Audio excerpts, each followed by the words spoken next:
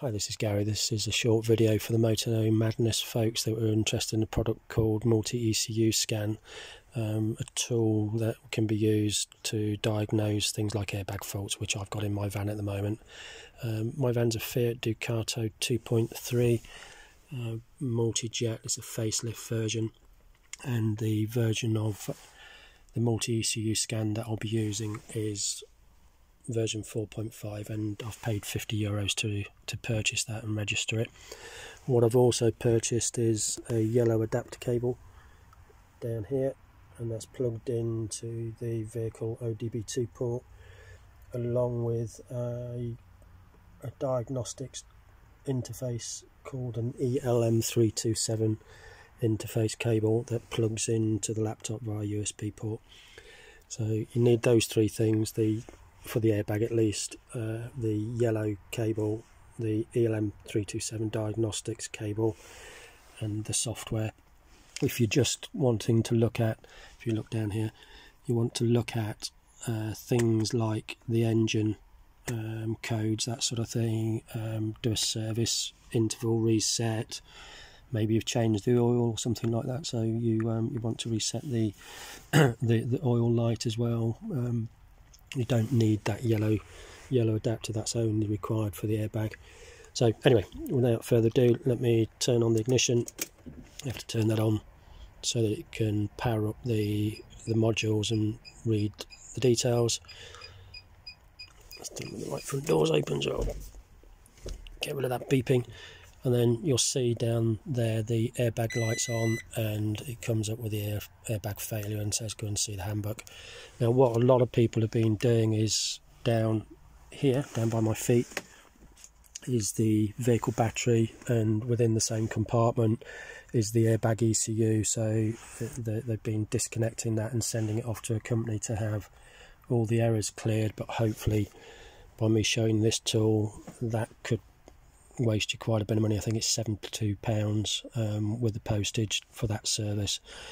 So let's go and have a look at the airbag anyway. So everything's ready. Click on airbag. I know that I've got the TRW airbag, not the Type 2 or the MY05. You may have one different. If you don't know, just hit scan and it'll tell you which modules are available, as it's pointing out there. So I'm going to connect to the one I know I have. So connecting, it prompts you, have you got the yellow cable? Hit yes, and that's now connecting to the airbag ECU, hopefully. There you go, that's connected. So it's come up with basic information about the vehicle. What we're interested in is this tab up here, which is the error codes. And I've not actually looked at this, so that this is as new to me as it is to you. So it's actually got 3 errors.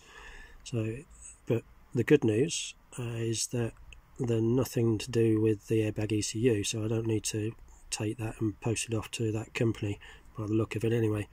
So it looks like it's got the pre-tensioner resistance is high for the drivers and the passengers side, and I think that's likely going to be that the pins are maybe damp or corroded, or the connections, the plugs aren't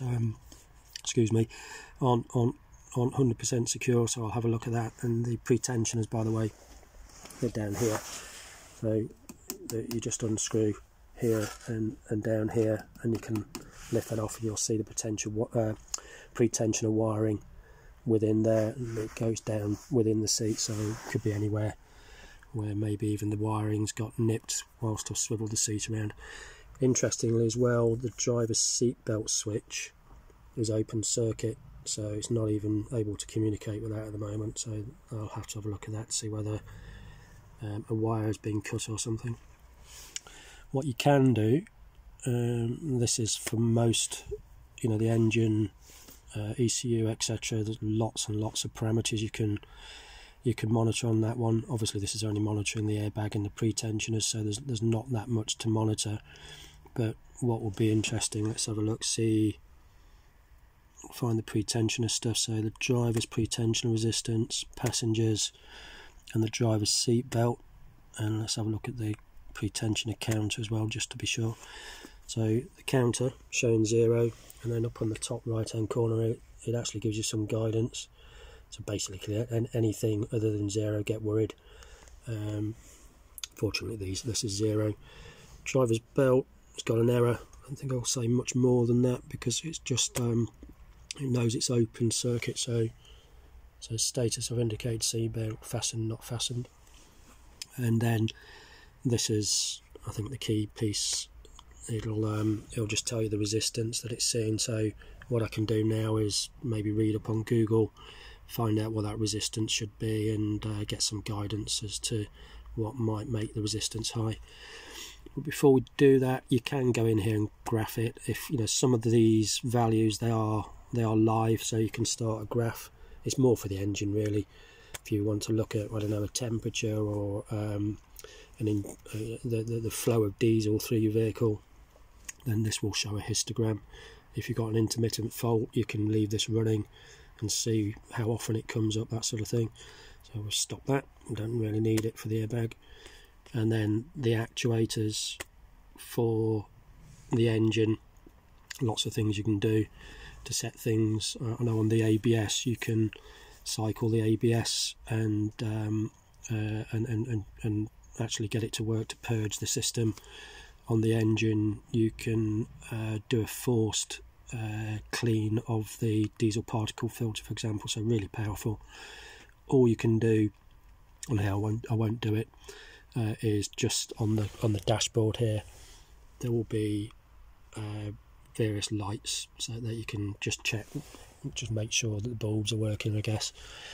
But what I'd like to do on this is just check to see whether this is just an intermittent thing that's seen a fault and then it's no longer present. So by clearing the errors down here, that will tell me. If they come back, then it's a proper fault and I'm going to have to investigate the wiring. So let's clear the errors, see what happens. So that's clearing and they're still there. So it looks like I do have a problem. In fact, let me just double check. I'll go out and back in again. Yeah, they're still there, so try clearing it one more time. Yes. So they're real faults. So I've got a problem with my pretensioners and my driver's seatbelt, so I can work on that. But yeah, as I said, if I didn't have this tool, I wouldn't know where to start on it, and I'll probably be ripping out an ECU unnecessarily and sending it off for repair. That would then get refitted. It'd still have the pretensioner issues and the faults would just come straight back again. So money well saved. I guess it's just paid for itself already.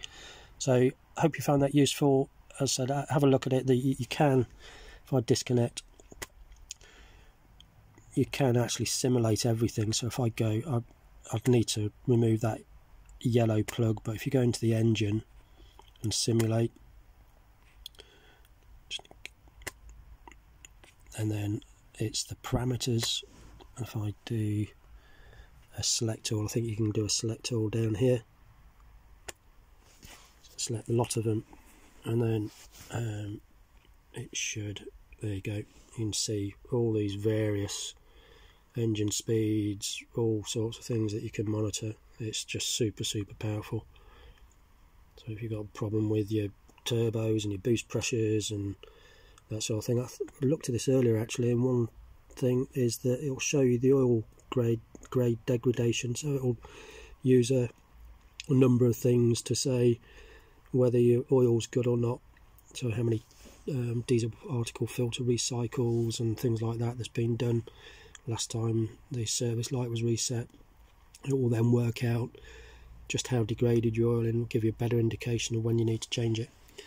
So anyway, lots and lots you could go through there. For €50 plus the cost of the cables, it all came to about £65 in total.